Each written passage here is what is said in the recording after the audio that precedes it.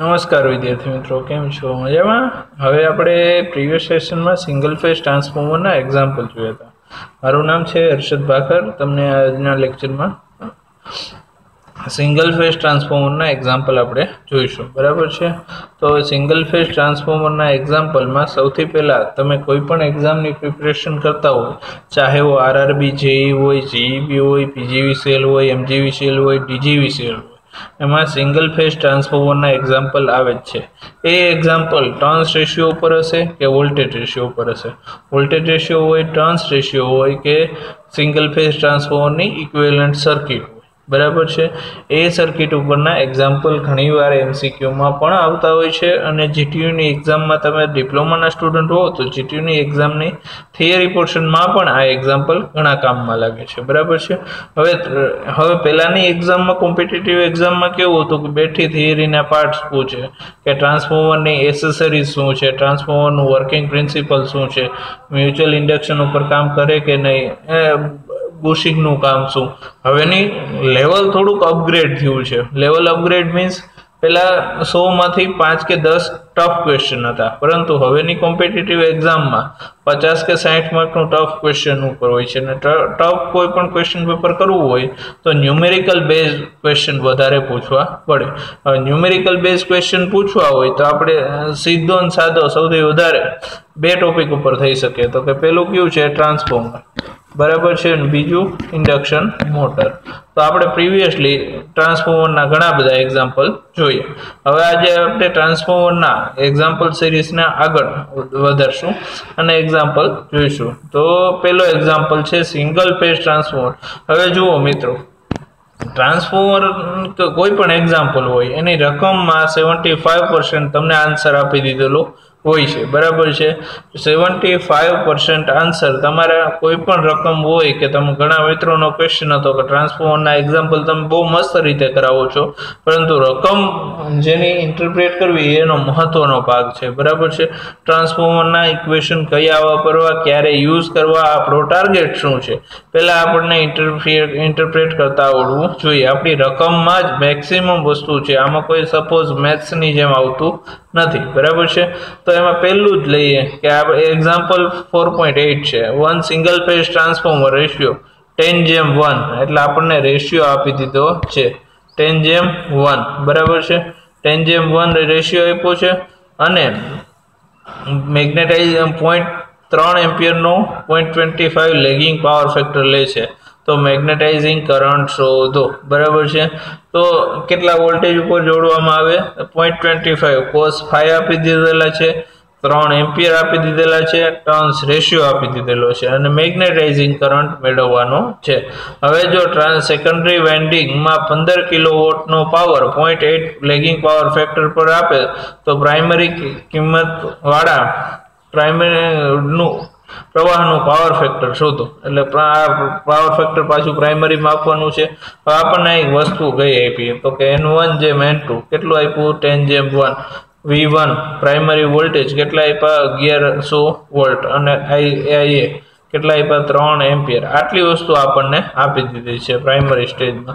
હવે primary stage માં આપી દીધા અને cos 5 0.25। હવે i म्यू છે તો એનું ઇક્વેશન શું છે મેગ્નેટાઇઝિંગ કરંટ નું?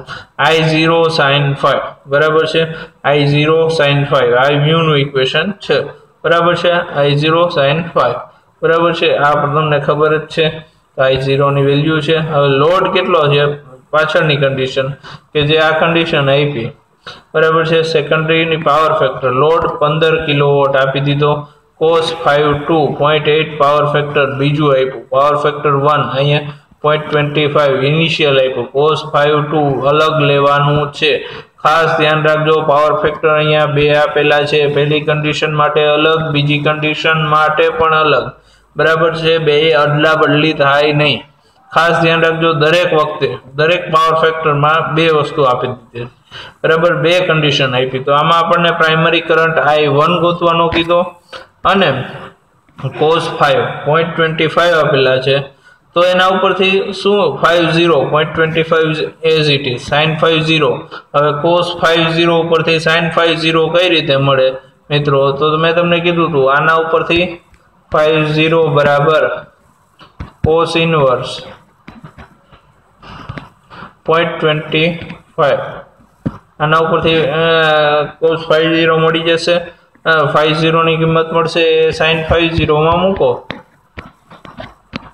તો sin 50 મળશે sin 50 cos 50 0.25 છે sin 50 કેટલા આવ્યા 0.968 મિત્રો સમજાઈ ગયું બરાબર સ્ક્રીનશોટ લઈ લો સ્ક્રીનશોટ લેવા માટે પણ તમે છૂટજો હવે મેગ્નેટાઇઝિંગ કરંટ નું પહેલું જ ઇક્વેશન મેં તમને કીધું હતું મેગ્નેટાઇઝિંગ કરંટ I mu બરાબર I0 sin 50 I0 આપણને આપેલા છે 3 એમ્પિયર sin 50 કેટલા છે 0.968 તો મેગ્નેટાઇઝિંગ કરંટ ની વેલ્યુ 2.9 એમ્પિયર છે ને મિત્રો એકદમ સરળ એકદમ સહેલો એક્ઝામ્પલ છે અહીંયા તમને આપેલા છે cos 0.25 અને માંગ્યા છે મેગ્નેટાઇઝિંગ કરંટ તો મેગ્નેટાઇઝિંગ કરંટ નું ઇક્વેશન શું છે તો કે મેગ્નેટાઇઝિંગ કરંટ બરાબર I0 sin 50 આ ઇક્વેશન છે તો આપણને આપી દીધેલા છે cos 50 ઉપરથી 50 મેળવો 50 ઉપરથી sin 50 ની કિંમત મેળવો sin 50 ની કિંમત મળી ગઈ પછી આપણને આપી દીધેલા છે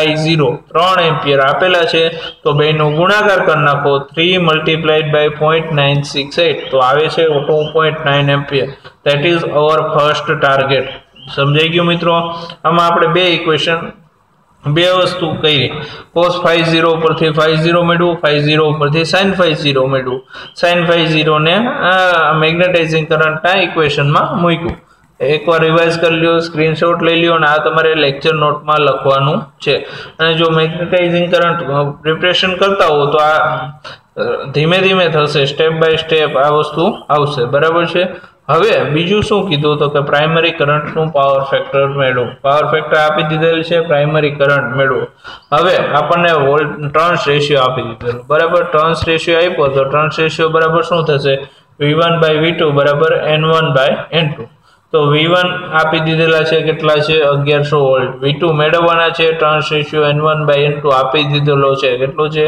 10:1 બરાબર છે 10:1 ટર્ન્સ રેશિયો આપી દીધેલો છે તો આના ઉપરથી શું થશે V2 ની કિંમત 1100 V2 કરતા બને તો શું થશે 1100/10 તો 110 વોલ્ટ સેકન્ડરી વોલ્ટેજ મળે છે બરાબર છે આપણે માંગ્યો નથી સેકન્ડરી વોલ્ટેજ પરંતુ હવે cos 50 આ 15 કિલોવોટ આપી દીધા V2 આપ્યા I2 મેળવવાના છે cos 52 આપેલા છે બરાબર છે તો આના ઉપરથી કિંમત મૂકી દો W ની કે આપ્યા 15 કિલોવોટ નો લોડ બરાબર છે V2 હમણાં મેળવ્યા 110 I2 મેળવવાના બાકી છે અને cos 52 અહીંયા જોજો મિત્રો પાવર ફેક્ટર બીજું લેવાનું છે 0.25 લેતા નહીં એટલા માટે જ આપણે બીજી સર્કિટમાં સફિક્સમાં 2 આપેલા છે અહીંયા શું છે 2 એટલે 2 મીન્સ નંબર 2 લેવાનું છે બરાબર છે V2 મેળવી લીધા I2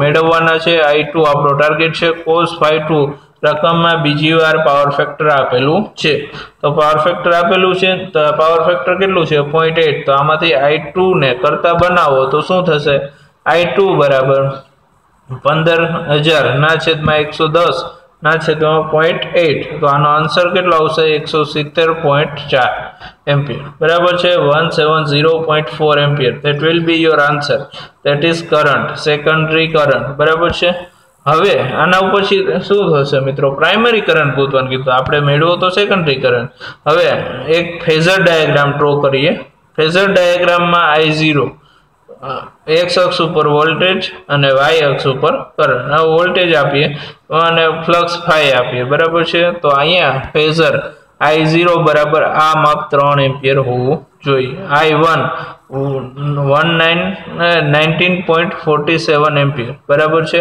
એના ઉપરથી I0 અને I1 નું શું થશે 70.04 બરાબર છે એના ઉપરથી cos 51 મળશે cos 50 મળશે અને અત્યારે આ એક્ઝામ્પલ સ્કેલ થી કરેલો નથી બરાબર છે સૌથી પહેલા તમારે V2 કરીએ તો 110 વોલ્ટ y અક્ષ ઉપર નીચે લેવાના V1 હવે 110 વોલ્ટ ઉપર બરાબર છે હવે આ સ્કેલ થી કરેલો એક્ઝામ્પલ નથી એટલે કે આનું માપ આપણે જરૂર પડતી નથી પરંતુ છતાંય આપણે બુકમાં આપેલું છે એટલે લઈએ છીએ બરાબર છે હવે આગળ જઈએ તો cos ∅2 આપણને આપી દીધેલા છે, બરાબર છે।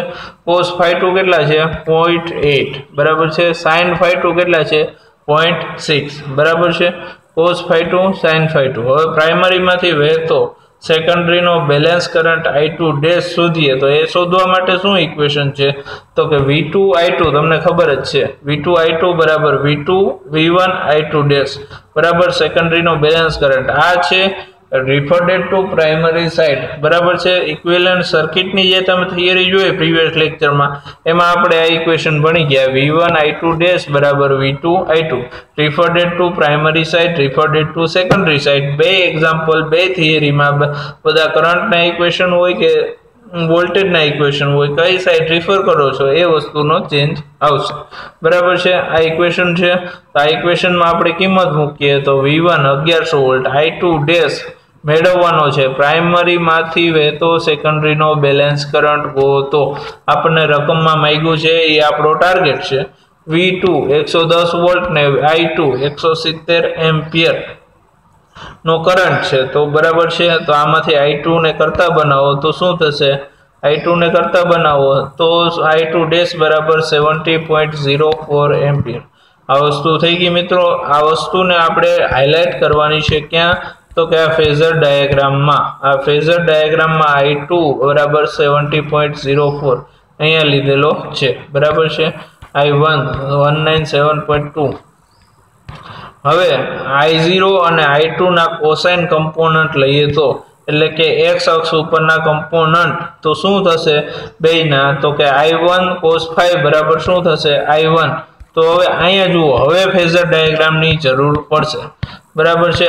I1 કયો મળે છે તો કે I1 આ તમારો I1 છે, બરાબર છે।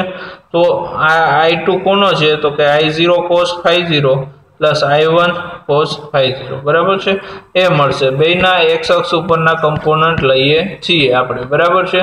તો x અક્ષ ઉપરના કમ્પોનન્ટ લઈએ તો I1 cos ∅1 બરાબર I0 cos ∅0 અને I2 ડેશ cos ∅2 ડેશ, બરાબર છે। આ કોસાઇન કમ્પોનન્ટ લીધા I0 અને I2 ના તો એક I1 નો કયો કમ્પોનન્ટ મળશે કોસાઇન, કયો મળશે તો I1 cos ∅, એની વેલ્યુ કેટલી છે એની વેલ્યુ આપણે મૂકીએ તો I0 ની વેલ્યુ કેટલી છે આપણને 3 આપી દીધેલી છે, cos ∅0 ની 0.25 આપી દીધેલી, I2 ડેશ હમણાં જ આપણે મેળવ્યા કેટલા 70.04, બરાબર છે। sin ∅2 અહીંયા મિત્રો ખાસ ધ્યાન રાખજો cos ∅0 અને cos ∅2, cos ∅2 આપણને આપી દીધેલા છે 0.8, બીજી વાર જે પાવર ફેક્ટર આપ્યું પહેલી વાર 0.25 પાવર ફેક્ટર આપ્યું હતું, બીજી વાર 0.8 પાવર ફેક્ટર આપ્યું, બેને કોમ્બિનેશન કરી અને મળ્યો છે x અક્ષનો કમ્પોનન્ટ શું તો કે I1 cos ∅1, બરાબર છે। હજી આપણને I1 મળ્યો નથી, કયો કમ્પોનન્ટ મળ્યો I1 cos ∅1, બરાબર છે। હવે તમને ખબર જ છે કે x અક્ષ અને y અક્ષ ઉપરના કમ્પોનન્ટ લઈએ સાઇન કમ્પોનન્ટ, x અક્ષ ઉપરનો કમ્પોનન્ટ લેવો હોય તો કોસાઇન કમ્પોનન્ટ ને y અક્ષ ઉપરનો કમ્પોનન્ટ લેવો હોય તો સાઇન કમ્પોનન્ટ, બરાબર છે। તો કે I1 sin ∅1 બરાબર શું થશે તો કે I0 sin ∅0 plus I2 dash sin ∅2, બરાબર છે। તો આના ઉપરથી I0 ની કિંમત તો કેટલી છે 3 મૂકી દીધી, sin ∅0 ની તો કે cos ∅0 ની કિંમત આપી હતી 0.25, એના ઉપરથી sin ∅0 ની કિંમત 0.968, બરાબર છે। પ્રીવિયસલી તમને ઘણી વાર સમજાવ્યું છે કે cos ∅0 ની કિંમત આપી એના ઉપરથી ∅0 ની એના ઉપરથી sin ∅0 ની, બરાબર છે। ઘણા કેલ્ક્યુલેટરમાં ડાયરેક્ટ થાય છે પણ એ પણ તમે કરી શકો છો। I2 ડેશ ની કિંમત આપણે મેળવેલી છે 70.04, cos ∅2 ની કિંમત 0.8 આપેલી છે, sin ∅2 ની કિંમત કેટલી થશે 0.6, તો આ એનો સાઇન કમ્પોનન્ટ મળ્યો, બરાબર છે મિત્રો। તો આ એકનો x અક્ષ ઉપરનો કમ્પોનન્ટ મળ્યો, આ કમ્પોનન્ટ એ મળી ગયો છે મિત્રો, આ કમ્પોનન્ટ એ મળી ગયો અને આ કમ્પોનન્ટ એ મળી ગયો, જો x અક્ષ ઉપરનો કમ્પોનન્ટ મળી ગયો છે, બરાબર છે। આ x અક્ષ ઉપરનો કમ્પોનન્ટ હશે એ મળી ગયો, એક જ મિનિટ મિત્રો તમને ડિસ્ક્રિપ્શન ડિટેલ એનાલિસિસ સમજાવું કે કઈ રીતે છે કે આ x અક્ષ આ y અક્ષ, બરાબર। મારે હવે કલર ચેન્જ કરીને તમને સમજાવવું પડશે કે આપણે પહેલા આ x અક્ષ ઉપરનો કમ્પોનન્ટ મેળવો, પછી અગેન આ y અક્ષ ઉપરનો કમ્પોનન્ટ મેળવો, તો આનો ફેઝર ડાયાગ્રામ આમ થશે, બરાબર છે। તો આનો રિઝલ્ટન્ટ મળી જાય આપણને x અને y ઉપરનો, બરાબર છે। આ રિઝલ્ટન્ટ મળશે તો આ શું રિઝલ્ટન્ટ શું હશે, તો કે i1 બરાબર તમે મેથેમેટિક્સમાં શીખી ગયા છો, i1 cos phi1 નો square plus i1 sin phi નો સ્ક્વેર, બરાબર છે। તો i1 કોમન નીકળી જશે, i1 cos phi1 બરાબર શું છે, તો કે 14.38, i1 sin phi1 બરાબર 13.33, કેલ્ક્યુલેટરમાં આન્સર ચેક કરશો એટલે 19.47 આન્સર આવશે। આ માગેલો આપણો પ્રાઇમરી કરંટ છે, આ આપણો ટાર્ગેટ છે। વન્સ અગેન મિત્રો રિવાઇઝ કરી લઈએ કે આપણે આ એક્ઝામ્પલમાં ત્રણ મેઇન વસ્તુ કરી, બરાબર છે। કઈ વસ્તુ કરી, તો આપણને પ્રાઇમરી કરંટ ડાયરેક્ટ મળે એમ નહોતો, ડાયરેક્ટ મળ્યો એમ નહોતો તો શું કરશું મિત્રો, ટાર્ગેટ કયો હતો કે મેગ્નેટાઇઝિંગ કમ્પોનન્ટ ઇઝીલી મળી ગયો। હવે i1 ગોતવાનો હતો, i1 કોઈ પણ કાળે આપણને ડાયરેક્ટ મળે એમ નહોતો, તો પહેલા શું કર્યું, એનો કોસ કમ્પોનન્ટ ગોત્યો, પછી એનો સાઇન કમ્પોનન્ટ ગોત્યો, અને i મ્યુ મેગ્નેટાઇઝિંગ કરંટ મેળવવા માટે શું કર્યું, તો કે ડાયરેક્ટ ઇક્વેશન મૂક્યું i0 sin phi0, તો i0 ની કિંમત શું છે મિત્રો, તો કે 3, sin phi0 ની કિંમત શું છે મિત્રો, તો કે sin phi0 આપણને આપી દીધેલ નથી પરંતુ cos phi0 આપેલો છે 0.25, એના ઉપરથી sin phi0 મેળવો, sin phi0 મેળવો એ કિંમત મૂકી એટલે મેગ્નેટાઇઝિંગ કરંટ મેળવો, બરાબર છે। હવે અગેન આટલી વસ્તુ કર્યા પછી આપણે હવે નેક્સ્ટ ટાર્ગેટ શું છે, તો કે i1 ડાયરેક્ટ મળે એમ નથી, ડાયરેક્ટ નો મળે તો શું થાય, તો કે V2 મેળવો, પહેલા V2 મેળવા શેના ઉપરથી, ટર્ન્સ રેશિયો અને પ્રાઇમરી વોલ્ટેજ આપ્યા એના ઉપરથી V2 મેળવા, બરાબર છે। V2 મેળવી લીધા પછી i2 મેળવા પછી આપણે એક ફેઝર ડાયાગ્રામ ડ્રો કરીએ કે i0 અને i2 આપણી પાસે છે, તો એનો રિઝલ્ટન્ટ કયો મળશે, તો કે i1 મળશે। તો i1 ડાયરેક્ટ ન મળે તો પહેલા એનો x અક્ષ ઉપરનો કમ્પોનન્ટ ગોતીએ, પછી એનો y અક્ષ ઉપરનો કમ્પોનન્ટ ગોતીએ, તો કે આ x અક્ષ ઉપરનો આ y અક્ષ ઉપરનો કમ્પોનન્ટ ગોત્યા, બરાબર છે, કમ્પોનન્ટ ગોત્યા તો રિઝલ્ટન્ટ આમ થશે, તો એ રિઝલ્ટન્ટ મેળવું, બરાબર છે।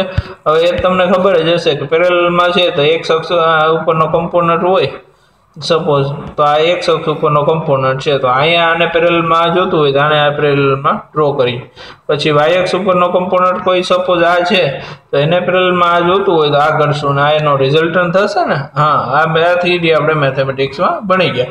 અને આ જે આપણો ગ્રાફ છે સ્કેલ નોટ ટુ સ્કેલ છે, એક્ઝેક્ટ સ્કેલમાં ગ્રાફ ડ્રો કરેલો નથી, બરાબર છે, ગ્રાફ ડાયરેક્ટ આપણે બુકમાંથી લીધેલો છે। હવે cos phi2 આપેલા છે તો એના ઉપરથી sin phi2 મેળવી લ્યો, sin phi2 માંથી સેકન્ડરી કરંટ i2 ડેશ મેળવી લ્યો, રિફર્ડ ટુ પ્રાઇમરી સાઇડમાં i2 ડેશ મળી ગયા, તો કે i0 અને i2 ના સાઇન કમ્પોનન્ટ ને કોસાઇન કમ્પોનન્ટ લઈ લ્યો, તો એના ઉપરથી તમને મળશે i1 નો કોસાઇન કમ્પોનન્ટ અને i1 નો સાઇન કમ્પોનન્ટ, તો એના ઉપરથી i1 ને આપણને વેલ્યુ મળશે, બરાબર છે। તો મિત્રો આ ખાસ એક્ઝામ્પલ જેઈ ની એક્ઝામમાં પણ પૂછાય છે અને એમાં કાંઈ નથી, ફક્ત સાઇન કોસાઇન અને વોલ્ટેજના ઇક્વેશન તમને આવડવા જોઈએ, બરાબર છે। હવે નેક્સ્ટ હું શું કરશું, હવે એક પાવર ફેક્ટર મેળવવાનું કીધું હતું, primary power factor cos phi1, હવે આપણને ટાર્ગેટ પ્રાઇમરી કરંટ મળી ગયો છે, એ અધૂરું હતું મિત્રો, પ્રાઇમરી પાવર ફેક્ટર i1 તો મળી ગયો। હવે નેક્સ્ટ જો એનું પ્રાઇમરી નો પાવર ફેક્ટર મેળવવાનું કે તો એનું પાવર ફેક્ટર કેટલું થશે, cos phi1 બરાબર શું થશે, તો કે i1 cos phi1 ની વેલ્યુ છે અને i1 ની વેલ્યુ છે હમણાં તમે મેળવી, તો એના ઉપરથી ડાયરેક્ટ લઈ લ્યો 14.38, i1 cos phi1 ને i1 ની વેલ્યુ 19.47, ડિવિઝન કરશો એટલે cos phi1 મળશે 0.738 લેગિંગ, બરાબર છે। આ વેલ્યુ છે પ્રાઇમરી પાવર ફેક્ટર ની, પ્રાઇમરી કરંટ ની વેલ્યુ મેળવી, પ્રાઇમરી પાવર ફેક્ટર ની વેલ્યુ મેળવી, બરાબર છે મિત્રો।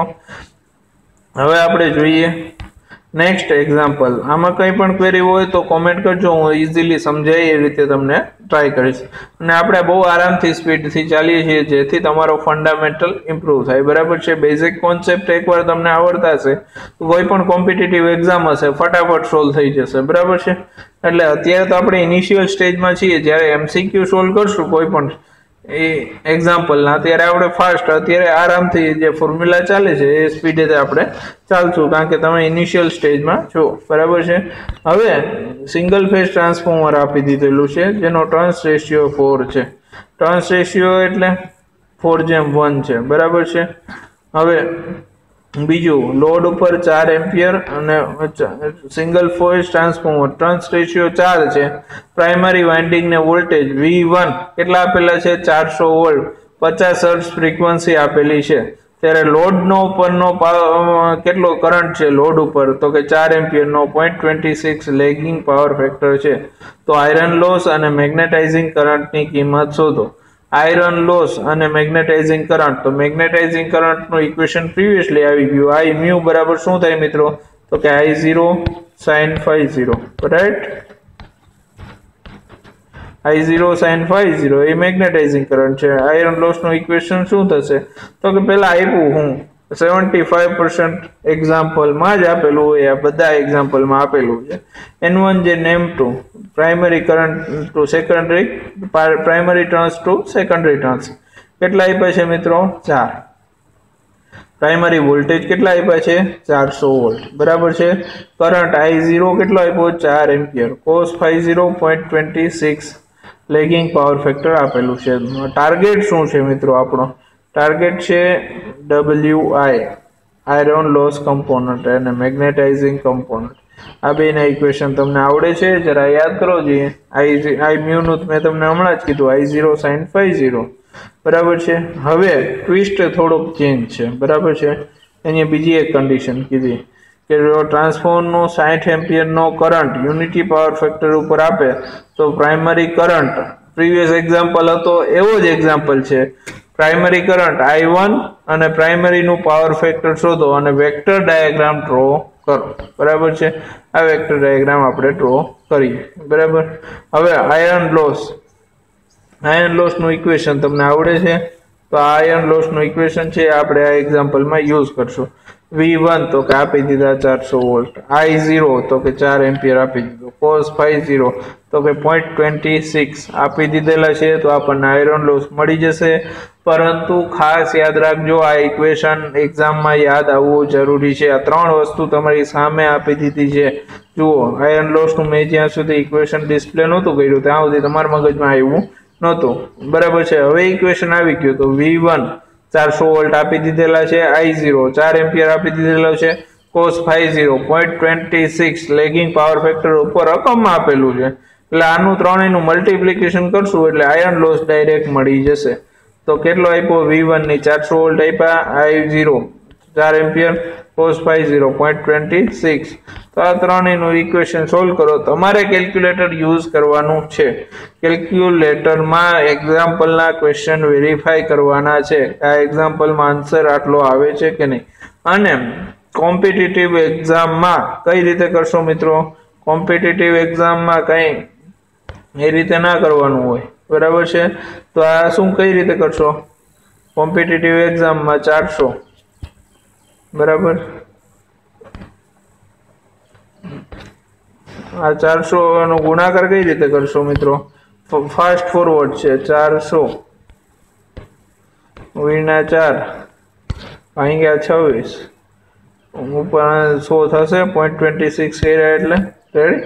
400 ગુણ્યા 4 ગુણ્યા 26 છે ને, તો એ રીતે કરશું. 400 ગુણ્યા 4 ગુણ્યા 26 divided by 100, 0 0 cancel out, 44 6 26 multiplied by 16 એ તમારો આન્સર રહેશે. કેટલો આન્સર છે? 416 વોટ. એ આયર્ન લોસ કમ્પોનન્ટ છે. હવે બીજો તમારે ગોતવાનો છે મેગ્નેટાઇઝિંગ કરંટ. મેગ્નેટાઇઝિંગ કરંટનું ઇક્વેશન શું છે મિત્રો? તો કે I0 sin phi0, એના ઉપરથી તમારે શું ગોતવાનું છે? cos phi0 ની કિંમત શું છે? તો કે 0.26 છે. આના ઉપરથી phi0 બરાબર cos ઇન્વર્સ 0.26. આના ઉપરથી phi0 ની કિંમત મળશે અને sin phi0 એક્ઝામમાં ડાયરેક્ટ કરજો એટલે sin phi0 ની કિંમત કેટલી મળશે? 0.966, બરાબર છે. હવે મેગ્નેટાઇઝિંગ કરંટનું ઇક્વેશન શું છે તો કે I mu બરાબર I0 sin phi 0, I0 sin phi 0, I0 ની વેલ્યુ કેટલી છે 4 ની વેલ્યુ છે sin phi 0 ની 0.966 બરાબર, તો I mu ની વેલ્યુ કેટલી મળશે 3.86 એમ્પિયર બરાબર છે। હવે 3.86 એમ્પિયર મળ્યા બરાબર, 3.86 એમ્પિયર મળ્યા તો આપણો મેગ્નેટાઇઝિંગ કરંટ મળ્યો છે બરાબર છે। મેગ્નેટાઇઝિંગ કરંટ હવે પહેલો ટાર્ગેટ પૂરો થઈ ગયો, બીજો ટાર્ગેટ પૂરો થઈ ગયો, ત્રીજો ટાર્ગેટ શું હતો પ્રાઇમરી કરંટ અને પ્રાઇમરી પાવર ફેક્ટર મેળવો બરાબર છે। તો આપણને એક જ ઇક્વેશન આવડે, પ્રાઇમરી વોલ્ટેજ ટર્ન્સ રેશિયો આપ્યો હોય ને એમાંથી વોલ્ટેજ કે કરંટમાં જવું હોય તો શું ઇક્વેશન આવે V1/V2 બરાબર N1/N2 બરાબર શું આવે I2/I1 રેડી, આ ઇક્વેશન આવે। અત્યારે આપણને શું આપી દીધેલું છે N1/N2 આપી દીધેલા છે, પ્રાઇમરી વોલ્ટેજ આપી દીધેલો, એના ઉપરથી V2 મેળવવાના છે। V2 શું થશે N1/N2 4 આપેલા છે, 4 આપેલા છે એટલે 4/1 થાય હો મિત્રો, ખાસ ધ્યાન રાખજો। 4 આપેલા છે તમને એમ થાય કે સેકન્ડરી કરંટ આપેલો નથી, સેકન્ડરી ટર્ન્સ આપેલા નથી, પરંતુ રેશિયો 4 આપેલો છે એટલે 4/1 છે। અહીંયા ખાસ રકમ ઇન્ટરપ્રિટ કરવામાં ધ્યાન રાખજો। V2 બરાબર શું થશે, V2 બરાબર 400/4, સેકન્ડરી વોલ્ટેજ 100 વોલ્ટ મળશે બરાબર છે। સેકન્ડરી વોલ્ટેજ મળી ગયા, સેકન્ડરી કરંટ આપણને કેટલો આપી દીધેલો છે 60 એમ્પિયર રકમમાં આપેલો છે, આ રકમમાં આપેલો છે। હવે પ્રાઇમરી માંથી વહેતો સેકન્ડરીનો બેલેન્સિંગ કરંટ એટલે કે I2 મેળવવાનો છે। તો આ પ્રીવિયસ ઇક્વેશનમાં આપણે પ્રીવિયસ એક્ઝામ્પલમાં જે ઇક્વેશન જોયા હતા એ જ ઇક્વેશન છે। શું છે તો કે V1 I2 બરાબર V2 I2 બરાબર છે, અહીંયા V1 છે, અહીંયા V2 છે, I2 અને I2। હવે સેકન્ડરીમાં બેલેન્સિંગ કરંટ શું છે એ જોવા માટે તમારે ઇક્વિવેલન્ટ સર્કિટ ઓફ ટ્રાન્સફોર્મરનો વિડિયો ખાસ જોવો પડે બરાબર છે। તો કે અહીં 400 વોલ્ટ V1 આપી દીધેલા છે, I2 મેળવવાના, V2 અને I2 બરાબર છે, એ વસ્તુ થઈ ગઈ। એમાંથી I2 ને કરતા બનાવી દો તો 100 × 60 / 400, તો આ કેન્સલ આઉટ, 15 4 60 રાઈટ, તો I2 બરાબર 15 એમ્પિયર મળે। હવે સાઇન કમ્પોનેન્ટ અને કોસાઇન કમ્પોનેન્ટ પહેલા જે પ્રેક્ટિસ કરી એ જ પ્રેક્ટિસ કરવાની। I1 બરાબર શું થાય તો કે I0 cos phi 0, I1 cos phi 1 બરાબર શું થશે I0 cos phi 0 plus I2 cos phi 2 બરાબર છે। આ ઇક્વેશન મેળવો, ઇક્વેશનમાં I0 ની કિંમત મૂકો, cos phi 0 ની કિંમત તમને આવડે છે, I2 ની કિંમત મૂકો। હવે યુનિટી પાવર ફેક્ટર આ રકમમાં આપેલું છે એટલે cos phi 2 ની વેલ્યુ આપેલી છે, cos phi 2 ની વેલ્યુ કેટલી છે 1 બરાબર છે, cos phi 2 ની વેલ્યુ 1 છે તો ઇક્વેશનમાં મૂકી દો રકમ, અહીંયા cos phi 2 ની વેલ્યુ 1 છે, યુનિટી પાવર ફેક્ટર, તો આની વેલ્યુ કેટલી આવશે I1 sin cos phi 1 ની 16 એમ્પિયર બરાબર છે। હવે એવી રીતે સાઇન વાળું લઈએ તો શું થશે I1 sin phi 1 બરાબર I1 sin phi 0, I2 sin phi 2 બરાબર છે। હવે આ રીતે મૂકીએ તો શું થશે 4 × 0.966 પ્લસ 15, અહીંયા sin phi 2 0 થશે કેમ કે cos phi 2 મેક્સિમમ છે, યુનિટી છે એટલે એની વેલ્યુ 1 છે, તો sin phi 2 ની વેલ્યુ કેટલી થશે 0 થશે, એટલે cos phi 2 ની વેલ્યુ ક્યારે 1 થાય તો કે 0 2 pi 4 pi 6 pi 8 pi એવી રીતે થશે। તો એ ટાઈમે sin phi 2 ની વેલ્યુ કેટલી હશે તો કે 0 sin 0 0 sin 2 pi 0 sin 4 pi 0 કોઈ પણ જગ્યાએ બરાબર છે, તો sin phi 2 ની વેલ્યુ 0। તો આના ઉપરથી I1 sin phi 1 કેટલો મળ્યો 3.86 એમ્પિયર।